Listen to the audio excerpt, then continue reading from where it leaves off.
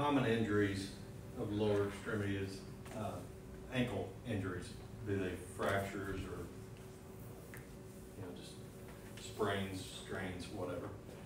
So a lot of our ER patients are going to have ankle injuries, and ankle injuries have a tendency to be repeat injuries. You twist your ankle once, bad enough, and you'll have injuries over and over and over again in the same ankles. So our usual projections are AP and lateral for trauma, but most of your hospitals also throw in an oblique, and the oblique may be specified, or if a doctor specifically asks for something, the oblique could be one of two.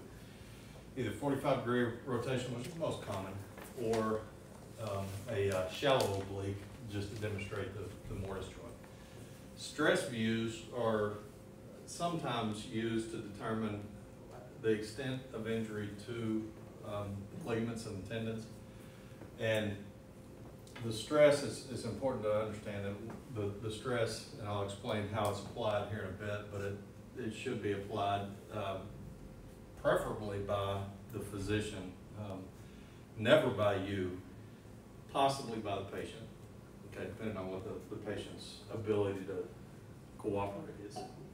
So AP and lateral, absolutely necessary. Oblique, maybe one of two. Stress views are usually in a doctor's office, and your whole role in the stress view is just to take the image. So a lot of this is going to seem similar to the foot. The difference here is what we're going to do is extend the knee so that the foot is going to be pointing straight up at the sky. So extend the leg.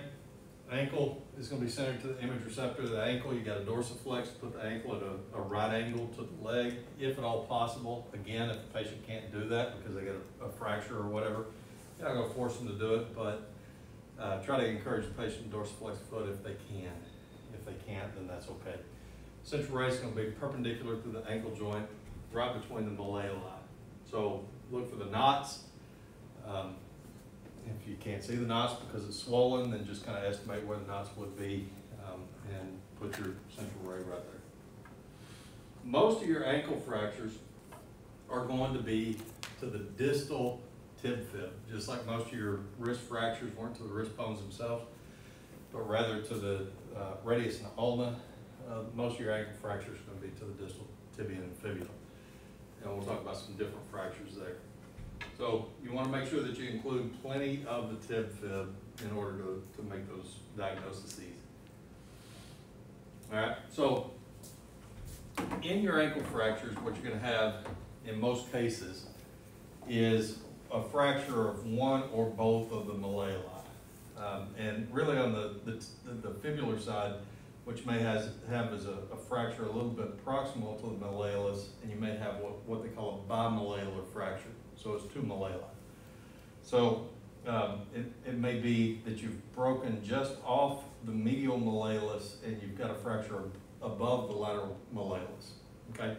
The danger in ankle fractures is not really I won't say the danger, but the instability is in that not only do you have the broken bones, but what you've got is you've got kind of like a compression sock. And I think we talked about this like on the first week. When we're going through anatomy, is you've got kind of like a compression sock that goes all the way down and holds these two bones together. And what that's called is a syndesmosis, and it's not unique to the tib fib. You got that going up and down your spine as well. Okay, so the syndesmosis is kind of like just a wrap that holds these two together. The problem is that in an ankle fracture, what you've got is broken bone, but you may also have a disruption of that syndesmosis. So the compression sock rips. And a compression sock type thing keeps the ankle secure. Just if you just had those ankle bones themselves, you'd pop out a socket all the time. That syndesmosis, the purpose for that syndesmosis is to keep everything tight, really tight, so that things don't pop in and out. So if you got a fracture and it disrupts the syndesmosis, they have to reestablish it. So a lot of your ankle fractures, anybody been to surgery and see a repair of the ankle fracture? anybody had a patient who had plates and screws in the ankles. I saw a tibia done with screws in the ankle. In the ankle, yeah. And what they'll do in a lot of cases is they'll take, because that medial malleolus will just snap off, and what they'll do is they'll take a screw or maybe two, and they'll run up into the bone. So they may use, you've got two different types of screws. You got cortical screws, which goes out to the cortex, and then you got what they call cancellous screws, which just go into the medullary cavity. The difference between those, you've seen screws. A sheet metal screw is a screw that has little bitty fine threads, right? And they look kind of like a bolt, your bolts have nice little fine threads and you put a nut on them, right? And what they'll do is, if they've got a fracture, let's say, they're never going to do this, but if they had a fracture of midshaft and they wanted to put a bone that went all the way across from one side of the bone to the other, what they'll do is they'll drill a hole, and then they'll take this little device and they'll put threads in the bone itself. And they'll take one of those cortical screws, because it goes to the cortex of the bone, and they'll run it all the way across. But the other type of screw that goes into the cancellous bone looks like a wood screw. And they got great big wide threads on those, okay? So usually a cancellous screw, and they'll put one or two going up into the bone, and it won't go all the way through to the cortex. But if they got a bimalleolar fracture, where they've got a fracture of the tib fib as well, what they'll do is they'll put a plate, or the fibula, they'll put a plate on the fibular side, and they'll put screws going all the way through the bone. Again, cortical screws. But one screw, what they'll do is they'll go all the way across from the tibia all the way to the medial side of the fibula and reestablish the syndesmosis, okay? The most unstable fractures of the ankle that I've ever seen have been what they call Masseneau fractures. Masseneau fracture is French spelling, so there's all kinds of weird characters in there that don't make sense to us. But what they are is, it's clinically a fracture of the ankle, but there are no broken bones of the ankle. And what happens is that you've got severe enough trauma that it takes that entire syndesmosis, all of that stuff in between here, rips from the ankle all the way up to the knee. In a lot of cases, what you'll have is a fracture. The only fracture that you're going to have is on the proximal end of the fibula. So it just goes whoosh, snap right there. So these fractures are so unstable that you walk into the patient's room, most of your ankle fractures, you walk into the patient's room, you ask the patient to pick up their ankle, and you might get a little bit of what would be plantar flexion, right? So they're sitting on a table like this, and you tell them to pick it up, and it just kind of plantar flexes all by itself, right? With a Masseneau fracture, you pick it up and you can see it dislocate. You might hear it dislocate. It just goes ka-thunk. Yeah, and it's awful. And you tell the patient to put their foot back down, and it immediately snaps back into place. So if you ever have one of those fractures, if you ever walk into a patient's room and you tell them to pick their foot up and pick their leg up, and their leg comes up and their foot stays on the table, what I recommend you do is just go ahead and take your image receptor, a 14x17 image receptor, and just go ahead and shoot AP of the leg. You're gonna be coming back in to do it anyway. 100% of the time that I've seen that happen, every single time there's a Masseneau fracture. No fracture here, fracture up there, okay? So if it dislocates as soon as they pick it up, immediately dislocates, safe money is, that's where the fracture is, okay? So, AP of the ankle, dorsiflex foot, if the patient can, to a right angle, and shoot mid-malleolus. Lateral, again, you can put and there's actually a good practical means or reason for maybe doing your lateral with medial side down on an ankle. And that is that in a lot of cases, in my history anyway, I've got bad ankles. And most of the time, whenever I twist my ankle, most of my swelling is on the lateral side. So if I put my lateral side down and my swelling is here, I'm naturally gonna be a little bit rotated. That's number one. Number two is that because of the swelling and the pain, I put it down and it's a weird sensation.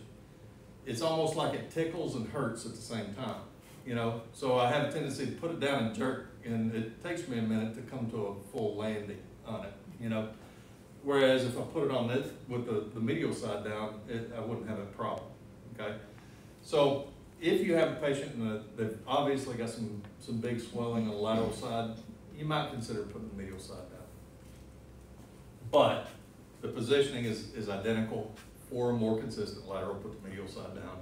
Most of the time you're gonna put the lateral side down. Dorsiflex the foot if at all possible, if the patient can, to a 90-degree angle to keep from, you know, rotating the foot, okay?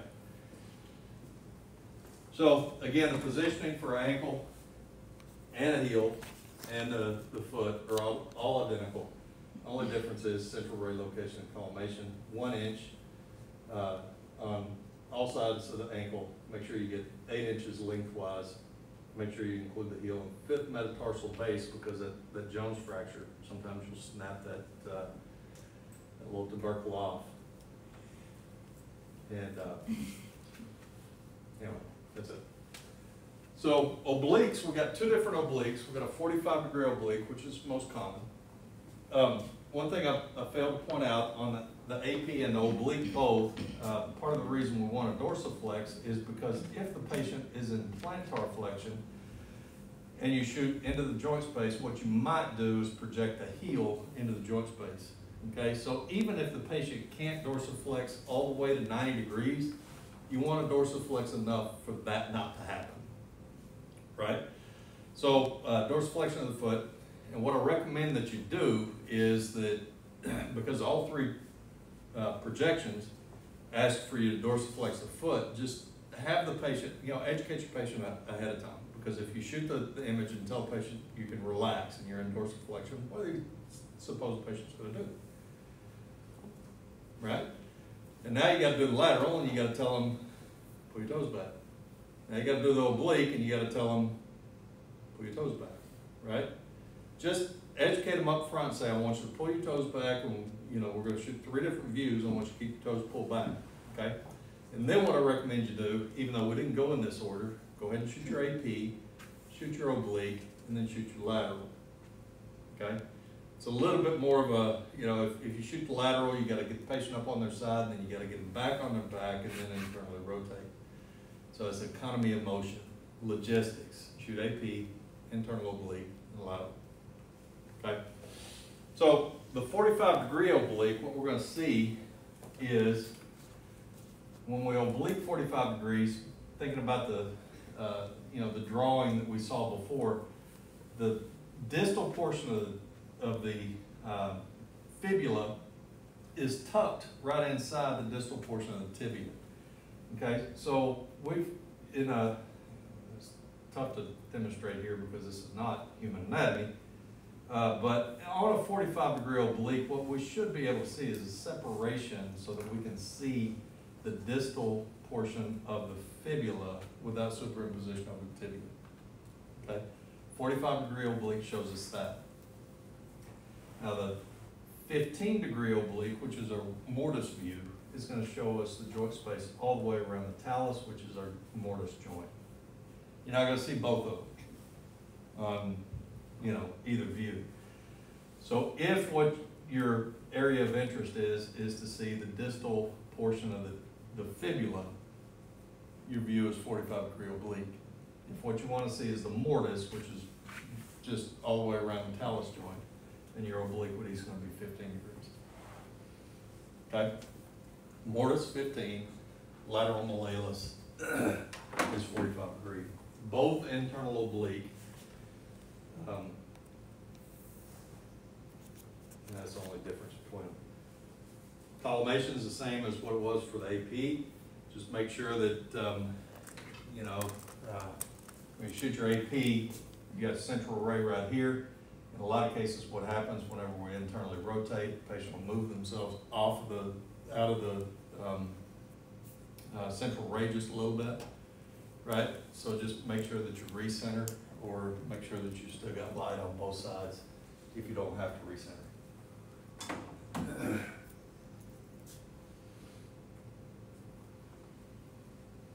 So mortise joints, 15, 20 degrees. What we're trying to do is put the intermalleolar plane, that is to put your medial and lateral malleolus equidistant from the image receptor.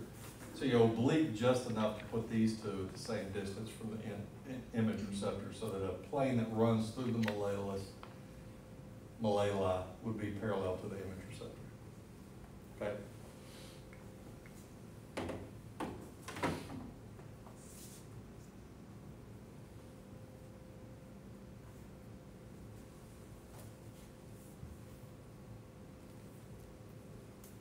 So under stress views, if you're ever asked to do stress views, again, you don't provide the stress.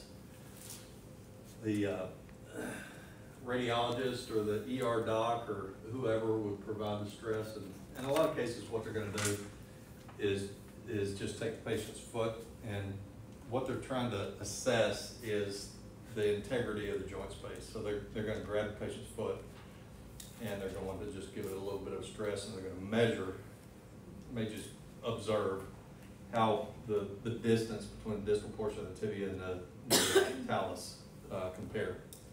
Sometimes it'll be bilateral, so I want to take a look at both sides just to see if the patient's anatomy is the same on both sides. Okay, so common fractures, we've got the Jones fracture, that's one I was talking about. In a lot of cases, that's not due to foot injury, but rather to ankle injury. So it's a kind of an avulsion fracture, and sometimes it's a kind of an incidental finding.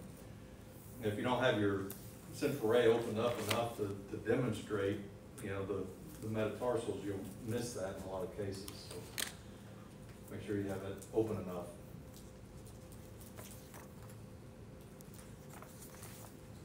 Hang on a second. Oh, let's see. And then add more fractures. Yeah.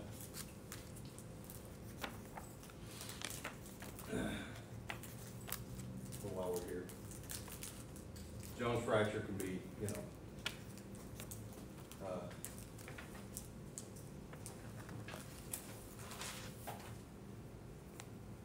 also got stress fractures and other fractures in that area. That would be an accessory sesamoid bone here. Again, I think they're called os tricatral bones on the backside of the ankle. So sometimes it's referred to as a nightstand fracture, and that's the broken fifth toe. You get up in the middle of the night, you kick a door frame, or you kick something on the way to the bathroom, and that's what you wind up with, is that right there. So toe fractures, sometimes a little bit tough to actually see the fracture line, but that's pretty obviously fractured. You know, your toe shouldn't be making a strange left-hand turn there. Sesamoid fractures, can you kind of see, you got two sesamoid bones here, can you kind of see one here and another one here? Kind of see that? Okay, so what we've got is a fracture across there, and in a lot of cases what they'll have to do is go in and remove some of those, you know, one of those two fragments. Because not only is it painful, but in a lot of cases that bone won't heal, and the bone will actually die, and it's going to get reabsorbed anyway. So you know, they'll just go in and retake or take it out. Tarsal bone fracture is pretty rare. The only bone outside of the calcaneus that I've ever seen fractured is the talus, and that was what you call a aviator's fracture. And it's named that because it's a very common fracture. You're coming in for a crash landing, you're bracing, right? You brace, and you know it just essentially drives the tib fib directly through the talus and possibly through the calcaneus itself. So it's high impact frontal collision fractures where the tib fib doesn't break, but rather just goes right through the foot. Ugly, ugly fractures. Bimalleolar fractures, most common or very common fractures of the lower extremity. So that's what we were describing before. You got a screw in the medial malleolus, and we got plates and screws on the fibula. apparently it was still pretty stable, so that they didn't have to put a screw all the way across. You've also got a, this is a Masino fracture. That's what I was talking about. It's, you know, I couldn't have spelled that for you if I wanted to. But if you've not only got 2 malleoli, you've actually got 4. You've got anterior and posterior malleolus as well. This is a Masino fracture where they actually had a fracture on the posterior malleolus. So you got posterior malleolus, you got anterior malleolus, medial and lateral are the ones we really focus on. But you see the way it came all the way up, and you've got a fracture of the proximal end of the fibula. So common fractures.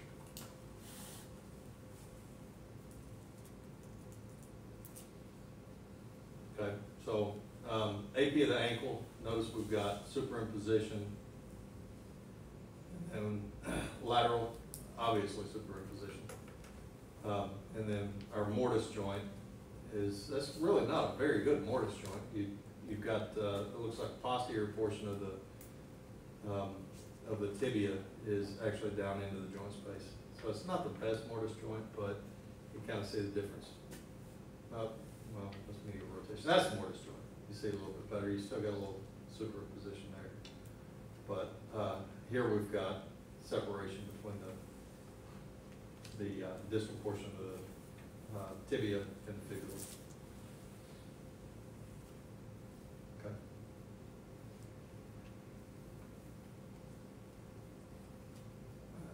So, any questions on ankle?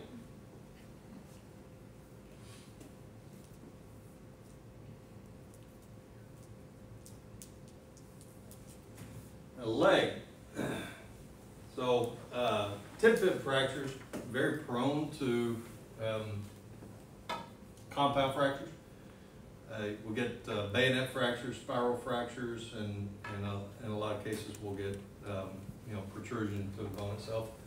So anytime you've got a compound fracture, make sure that you you know, very careful not to, you know, not fully reduce the fracture, but draw the anatomy back inside of the skin, because you introduce bacteria, right? Make sure that any kind of long bone fracture, you support proximal and distal for fracture, pick it up, you know, support it on both ends. But your leg, you got the leg, we're going to refer to tib-fib as the leg, 2 bones. So the tibia, the medial side, the bone on the medial side is the second largest bone in the body. The fibula on the outside really provides support in the joint spaces itself more than anything else. Sometimes you'll see a couple of different things. As really, it takes you aback the first time you see it. But sometimes, just so you know, if a patient has a fracture of the mid shaft of the fibula, for whatever reason, however they did that, I don't know. But if they have that and the syndesmosis is still strong, in a lot of cases they won't even fix the fibula, because if the syndesmosis is still strong, then the ankle and the knee is still, you know, still good, right? And the mid shaft of the fibula really doesn't do a whole lot of stuff. And as a matter of fact, whenever the patient is having like spinal fusion, one of the places that they will harvest bone is the mid shaft of the fibula.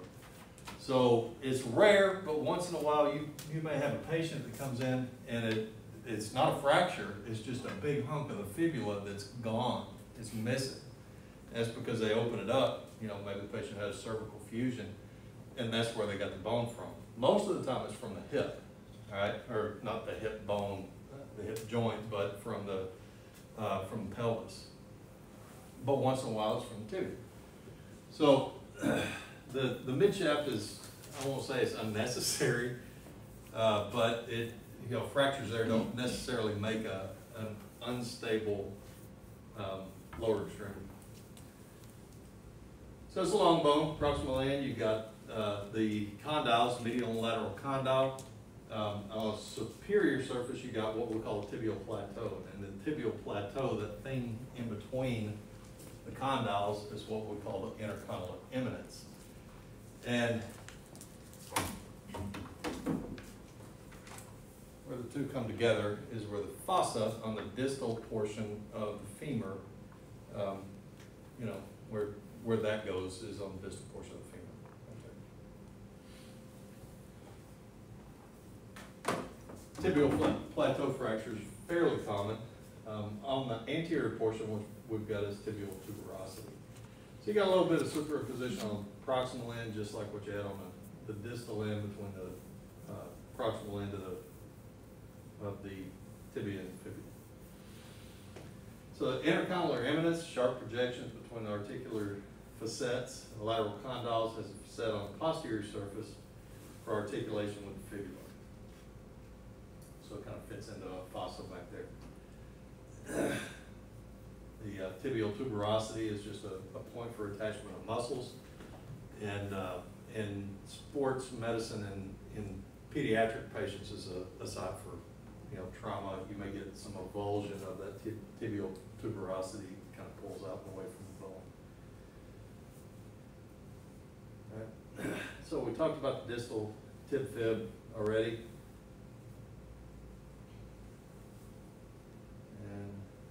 So the proximal end of the fibula is the head that articulates on the lateral side with the tibia, as we talked about before. So you got an apex, and again at the distal end we've got the lateral malleolus of the fibula. And the lateral malleolus projects just slightly lower than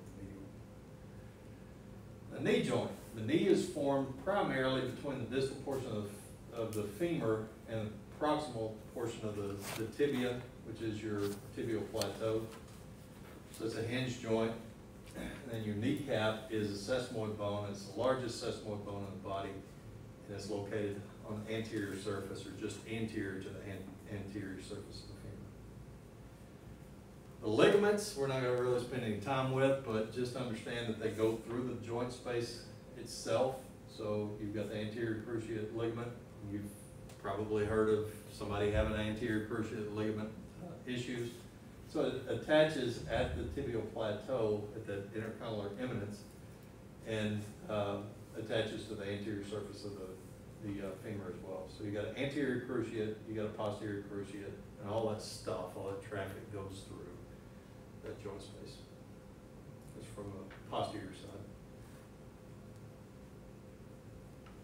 The patella, again, is the largest sesamoid bone in the body, and the apex is at the bottom and the base is at the top. The if you have a pediatric patient, you know the bones on a pediatric patient are unformed in a lot of cases. So first time you ever shoot a toddler's hands, or upper extremity or lower extremity, you'll be surprised at how few bones they actually have. Same thing with patella. You shoot their knee and there's no patella there. The patella's there, but it's cartilage at that point. It's not bone yet. You don't see it. Just kind of weird looking to be totally absent of a patella. Then the femur is the largest bone in the body, and on the proximal end we've got the head, the rounded end. That big thing right there provides the ball portion of the ball and socket joint of the hip joint. So it articulates with the acetabulum being the socket portion. Then the neck is just below the head, this area right here, common place for a fracture. Not the most common place for a fracture, but it is a common place. So just looking at the hip bone itself, or the proximal portion of the femur, you got a greater trochanter. The greater trochanter is that big wad of bone on the outer portion of the femur. You can feel it if you mash hard and you kind of rotate your leg in and out. Oh, this is awesome. This is awesome. Actually, a couple of people doing it. You know, I mentioned that in the first portion, and everybody's sitting there at the desk. You're finally getting comfortable, you know, being in here, but everybody sat there with their hands on their desk, wasn't about to touch their own hip, right? So, anyway, it's this big wad of stuff right here. This is a greater trochanter. If you have a greater trochanter, you're going to have a lesser trochanter, and that's that thing right there. Okay. So you got the head, you got the neck, you got a greater trochanter, you got a lesser trochanter. Most common fracture of the hip are what we call intertrochanteric fractures. So it's a fracture that runs along that intertrochanteric line. All right, so hip fractures, a lot of times will accompany upper extremity fractures. The patient falls and they might actually break their hip, and that causes the fall, and then they try to catch themselves. They wind up with a Colles fracture in the wrist. So most common fracture of the hip, again, is going to be intertrochanteric fracture. And what they're going to do on those, in a lot of cases, is they have this screw, it's about the size of your pinky. And what they'll do is they'll run a big, like a drill bit up into the patient's hip, into the ball portion of the hip, just at that angle right there.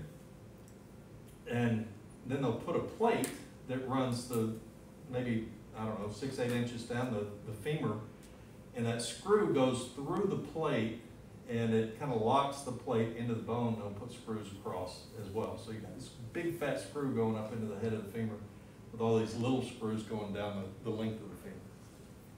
Sometimes though, you'll have a fracture of the neck, and in a fracture of the neck, what they'll do is, in a lot of cases, they'll put 3 to 4 screws up into the neck. So those screws are significantly smaller, but they'll put them in there in one of 2 orientations. They'll either put them in kind of in a pyramidical shape, like this. You know, they go in triangularly. And a pyramid, you know, according to geometry, is one of the more sturdy structures. It's hard to, you know, to break it again if they're all situated, you know, side by side going in like that, then it's less difficult to break than if you've got perches in the bone in kind of a pyramidical shape. If they use 4, what they'll do is kind of go into a diamond shape so that you've got a double pyramid, right? So you got a base with an apex and an apex. So that's what they call perk pinning. If you ever go to surgery and somebody says, we got a hip nail is a big screw with a plate. Perk pinning of the hip is usually because they've got a neck fracture. Okay. So common fracture of the hip. So epicondyles, you got condyles. The condyles are your articular surfaces. So you got the condyles here and here that articulate with the tibial plateau. And then you got epicondyles, and epicondyles are what you can actually feel. You reach down, feel your knee, you feel, you know, the big hard things on either side of your knee. What you're feeling is your epicondyles. So condyles are your articular surfaces. And then that fossa in between is in between the condyles, so it is an intercondylar fossa.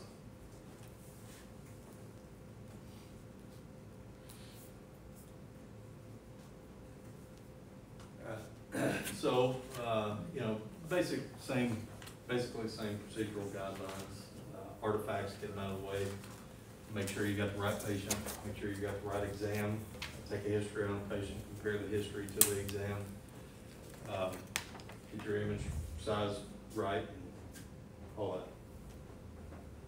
So anything can't come off the patient needs to come off the patient. Ambulatory patients versus non-ambulatory patients, all that we've kind of done to death. For the most part, we're going to be at 40 inches, use proper marker, use proper radiation protection.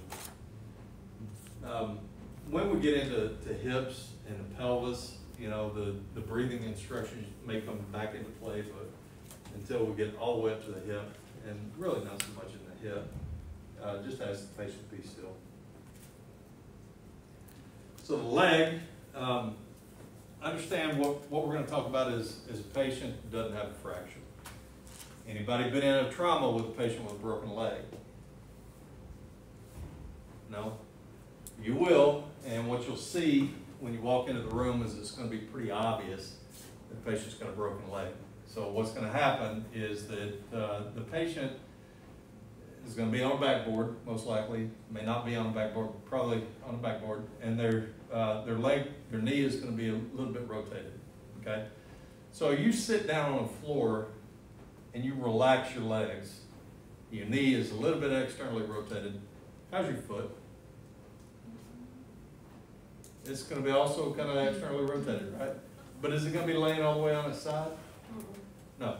That's what's it's going to look like whenever you have a patient with a broken tib fib. As you walk into the room and you can see the knee is a little bit rotated, but the foot is all the way over on its side.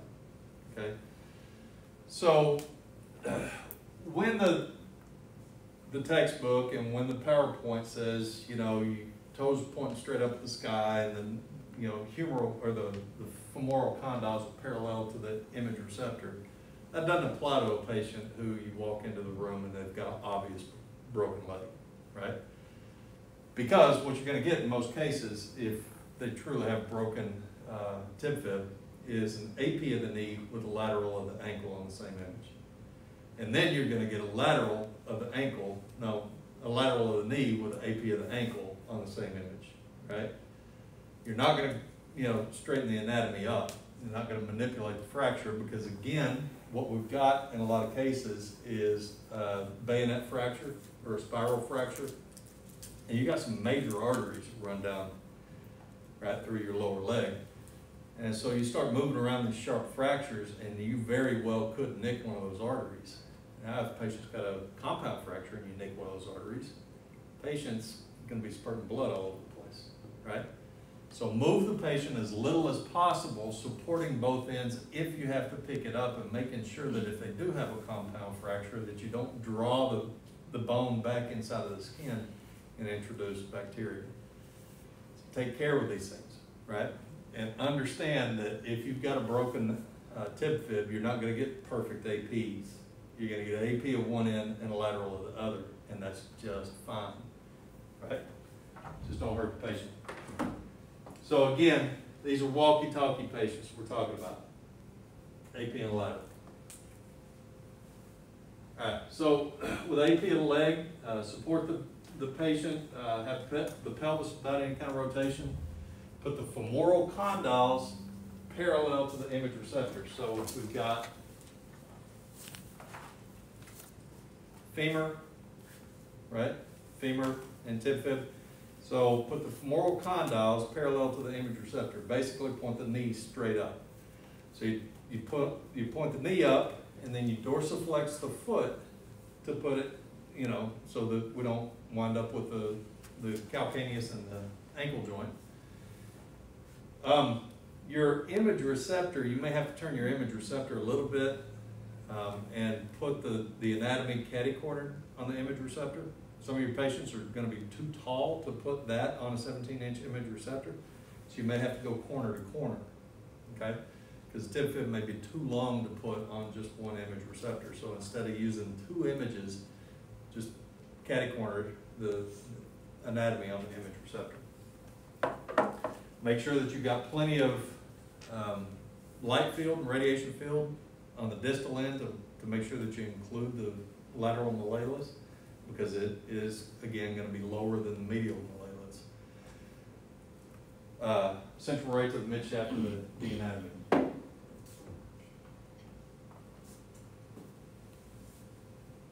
Okay? And it should look like that. So look at the sharp ends of these fractures. In this case, you know, they did get an AP and an AP, but if the patient presents to you with a AP knee with a foot, you know, basically out to the side, that's exactly how you're going to shoot them. Don't grab the foot and, again, pull it up and say, okay, I need this point at the sky.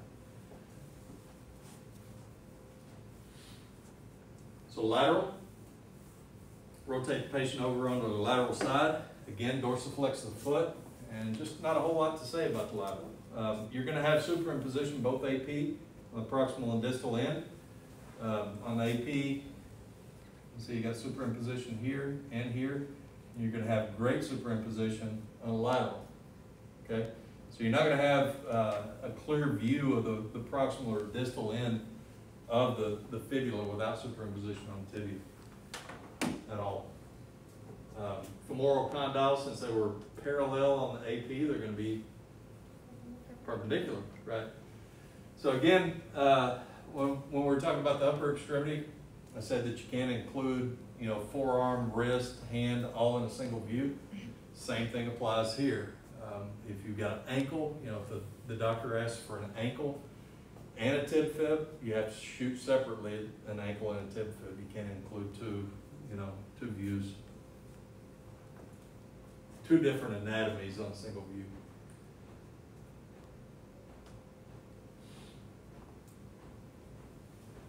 Okay, so lateral.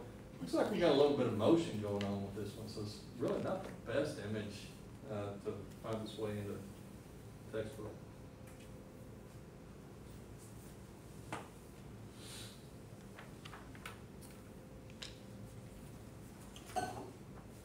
So knees.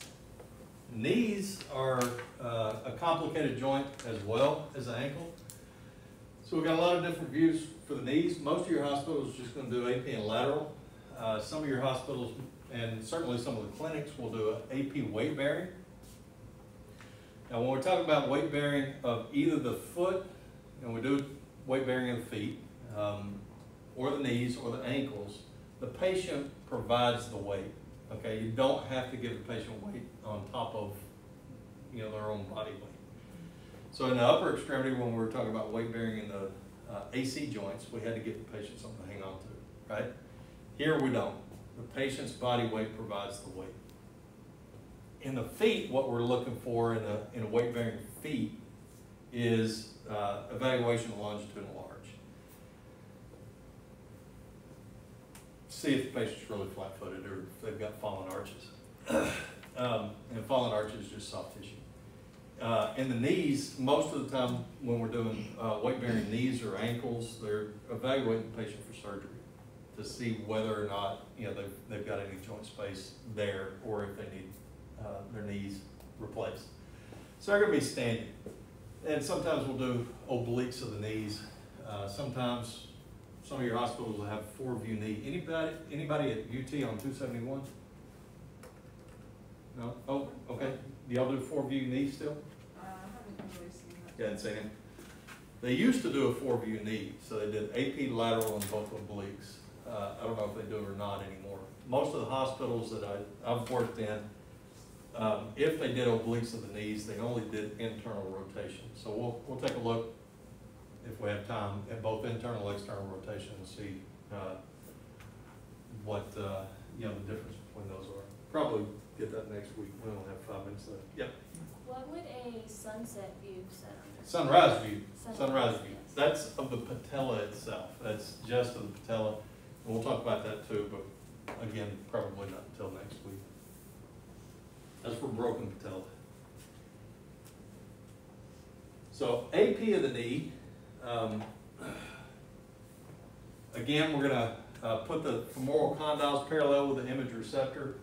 Rotation of the pelvis really is insignificant at this point. You know, I've had patients who were unable to internally rotate the toes enough to put the femoral condyles parallel to the image receptor. So in that case, what you would do is you would rotate towards the opposite hip. You know, if the patient just for whatever reason couldn't internally rotate enough, you'd rotate towards. So no rotation of the pelvis really doesn't play a big role here. But what you want is to fully extend the knee if the patient can, and put the femoral condyles parallel with the image receptor. Now, this is the most complicated thing that we're going to talk about today in the knee, is that, you know, I'll be a little indelicate here, but most of the time we gain weight in 2 places, right? Right here and right here. So if you have a hypersthenic patient, what that's going to do is it's going to put the femur at an increased angle, you know, because you don't gain a whole lot of weight on the back of your heel. It's going to put a different angulation than somebody who's asthenic and doesn't have any backside, right? So what we've got are 3 possible angulations for the central ray for body habitus. So if we have a patient whose the distance between their ASIS, which is that bone that sticks out of the front of your pelvis here, to the tabletop is 19 centimeters, then what we're going to do is we're going to angle the central ray 3 to 5 degrees caudate, all right? So the patient is asthenic, they don't have a whole lot of cushion back here. So their femur is fairly well parallel. So what we're gonna have to do is angle 3 to 5 degrees caudate. If we have a patient who's sthenic or hyposthenic, then our central ray angulation is gonna be perpendicular. And if we have somebody who's hypersthenic, now we've got, this going on, then what we're gonna do is we're gonna angle 3 to 5 degrees cephalad. And what we're trying to accomplish here is to put the central ray parallel to the tibial plateau. So if we have somebody who's asthenic, look at the orientation of tibial plateau, right? It's kind of going like this, right? So our central ray is gonna go kind of like this, right? If you have somebody who's sthenic, then our tibial plateau is vertical, so our central ray needs to be vertical. If you have somebody who's hypersthenic, then we've got an angulation like that, so we're going to use an angulation like that. So take a look at your patient, hypersthenic. You use a cephalic angulation. Most of the time you're just going to use 5 degrees. If you have a patient who's asthenic, then you're going to use about a 5 degree caudal angulation. So how do you remember all this? Remember 19 to 24. Okay, just remember 19 to 24 and remember 3 to 5 degrees. So if they're below 19, 3 to 5 caudate. caudate. If they're above 24, cephalad. Right?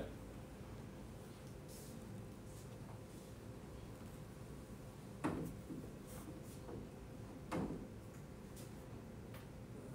we're really out of time. We'll pull up there and we'll pick up with a lateral knee next week. Any questions?